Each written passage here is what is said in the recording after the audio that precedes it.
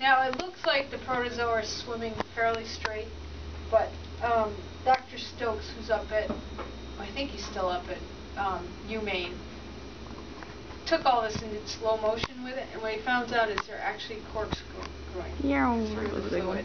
And the first time you watch it in slow, I get seasick. I was like, oh, because I'm used to seeing them swim like this.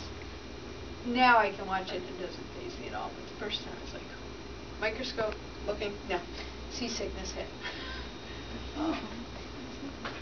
So there is still a lot of work being done, and now I can watch them and say, yeah, I can kind of see the corkscrewing because I've seen it in slow motion. So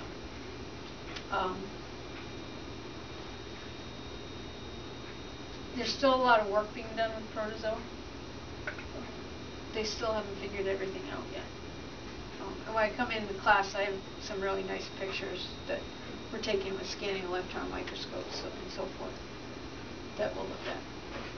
So that's the Rumen protozoa. Now, there's 3 reasons we have cannulated cows. You're not going to find a cannulated cow on a normal dairy farm. They're mainly in research facilities, whether it's a university or other research facilities. One is for research. Okay, that is their primary function. Whether it's we're feeding things to cows and we want to know how we're affecting those microbial populations, or the work I'm going to be doing in 6 days where we're looking at some rumen-protected amino acids, it's a research function. That's their primary function. Secondary function is teaching. You guys got to put your arm inside a cow today. Not too many people do it.